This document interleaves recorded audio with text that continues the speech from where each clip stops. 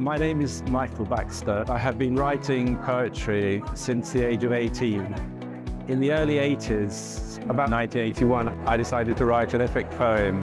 Came out was over 300-page poem or epic poem, which I wrote every day at small amounts. And in the end, I ended up with a rather long manuscript. And the book was about loss. It started with the idea of the loss of childhood and childhood reading. The book is divided into two halves. First half is more the fantasy side and the second half is more a dystopian about what happens after a nuclear war and how a group of disparate characters travel across various oceans, surviving the war, and they end up in Venice. The book is fantasy, and it's also an adult book. It's not for children. In some ways, it's quite a dark book. It's not necessarily very positive about human nature. It's really for somebody who likes to read rather esoteric poetry in long formats, which I call an epic poem.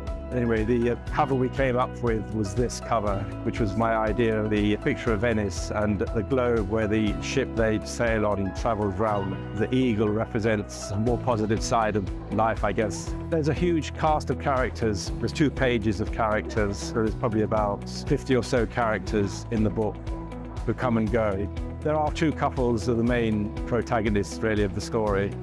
They and their friends go through various adventures. It's heavily fantastic and heavily poetic. It's not a prose read, it's a poetic read.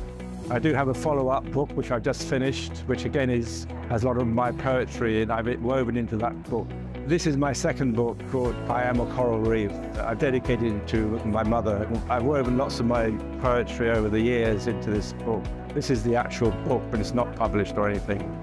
I'm also a painter as well. My project this year has been producing art books of my prints and experimental photographs, and I'm also working on a 3rd epic poem as well at the moment, which won't come out till next year. The Extinct Dream can be purchased on Amazon, and I've just had a film treatment finished as well. Fingers crossed, yes.